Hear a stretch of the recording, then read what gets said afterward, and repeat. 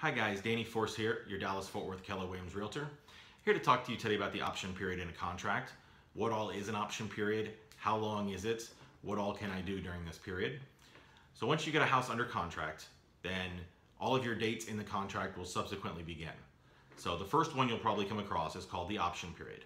Now the option period is a number of days agreed to in writing in the top of page 8 of your 1 to 4 contract.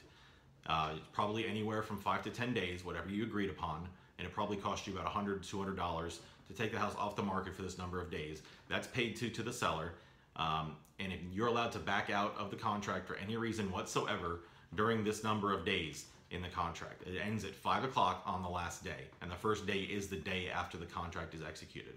Now, if you do back out during the option period, all you're out is the money that you put down for option money that's paid to the seller. They get to keep that if you do back out. You're allowed to get your earnest money back, which is the big chunk of money you put down up front.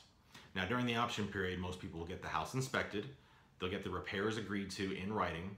They can bring a contractor through if they wish. They can bring mom and dad back by to give them a second look. But all those are possible during the option period. The appraisal is done outside of the option period in just about all cases.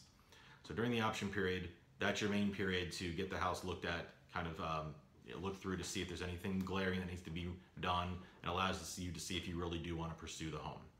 So if you want to buy a home in Dallas-Fort Worth, give me a call today, 817-903-5442. You can find me on the web at www.dannyforce.com. Shoot me an email at danny@dannyforce.com. You can find me on all my social media around here. Make sure to subscribe to my YouTube channel as well as my blog. There'll be no strings to bind your head, not if my love can't bind your heart.